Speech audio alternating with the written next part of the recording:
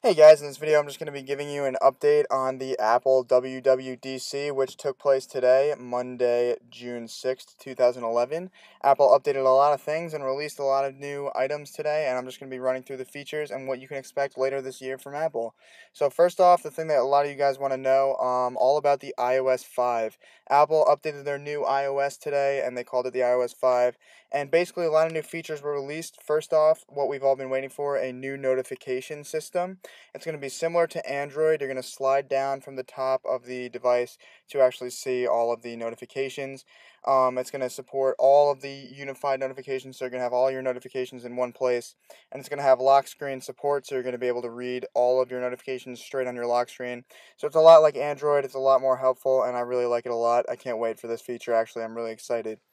Next up, they updated Twitter. They're actually going to have Twitter integration throughout the entire OS. There's going to be one single sign-in in settings for your Twitter account. You just have to sign in, and that will allow all the multiple apps that you have with Twitter support on your device to actually have this built-in support throughout the iOS. And they're also going to have inside of photos, when you take a photo, they're going to allow you to geotag the photo in your tweets and show them on the map where you took the photo, which is pretty cool. The Twitter integration, I use Twitter a lot, so it's really cool to have it throughout the whole operating system. I'm really excited for this. Another big feature, it's going to be PC free, which means if you're activating a new iPhone or iDevice, you can set it up on the fly. Updates are going to come over the air, similar to Android. And again, as I said, you're going to be able to activate over the air. Also, it's going to be Wi-Fi sync, so you're going to be able to sync all of your data straight over the air. You're not going to need USB cables anymore, which is awesome. And yeah, it's going to be similar to Android. I feel like they took this feature straight from Android, so it's great to have this in the iOS. Also, Apple revamped the camera app.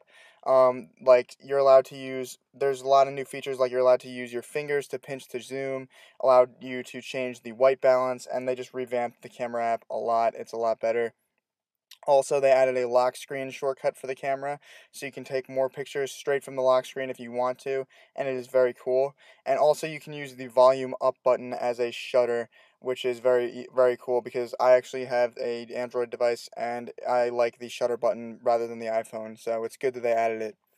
Next, another big feature that they updated is iMessages. Basically, this is BBM for the iPhone or iChat for the iPhone. It works on all iDevices, and you can text, send video, send photos, etc.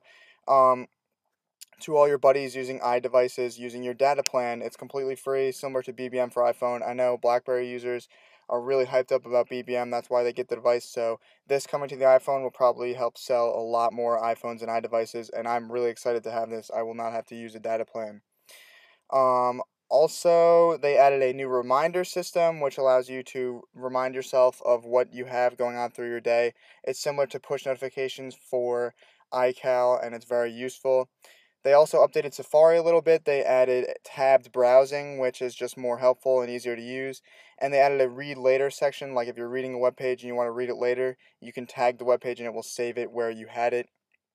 Um, Game Center, moving on here, had a couple of updates. You're going to be able to see game discovery, see all the games your friends are playing. There's going to be more interaction, better friends scores, updates to you, etc. Not too big of updates, but it is enough to make it noteworthy. And overall, there's many new features in this device or the new operating system for all the iDevices. If you want to see them all for the iOS 5, go to Apple's website and check it out. It's going to be released this fall, but there is a developer preview that is out right now, and I am planning on actually downloading the developer preview and giving you guys a rundown of the iOS device, of the iOS 5 on my iDevices, probably my iPad and my iPod Touch, for live. So be sure to subscribe so you don't miss my iOS 5 rundown with all of my live features. It's going to be a live review. I'm going to be showing you how to work on the devices. So be sure to subscribe for that. But it's going to be released this fall, and I will be uploading an overview video of iOS 5 soon. Next, Apple released Mac OSX 10.7. Basically, they added a ton of new features to their new version of Mac OS X, which I will be buying when it comes out, by the way. But they added multi-touch gestures, full screen apps, Launchpad with iPhone apps from the Mac App Store. They added the Mac App Store itself. They added Resume, which allows all of your apps to remember where you save them and open up right where you save them when you open them.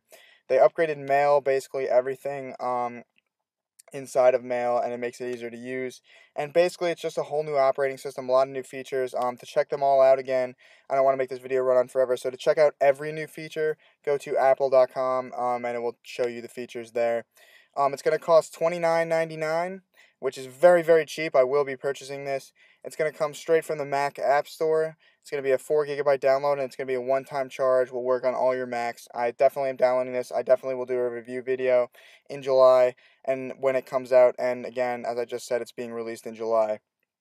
And thirdly, the next and last big feature that Apple added to the iDevices in their WWDC is iCloud. Basically, this is replacing Mobile Me. It's basically allowing Mail, your calendar, Pages, Keynotes, Numbers, etc. Everything is going to be able to sync over the air to all of your iDevices. The App Store will automatically download all of your apps to your devices. It's going to work on Mac and PC. It's going to sync all of your data from your devices to your Mac or PC, which is Wi-Fi sync essentially, as I said before. And you're going to be allowed to use this on 5 devices, and it's also going to work with iPhoto and the Apple TV. So you'll be able to sync photos to all your iDevices along with your Apple TV, which is very cool. iCloud and is actually available today.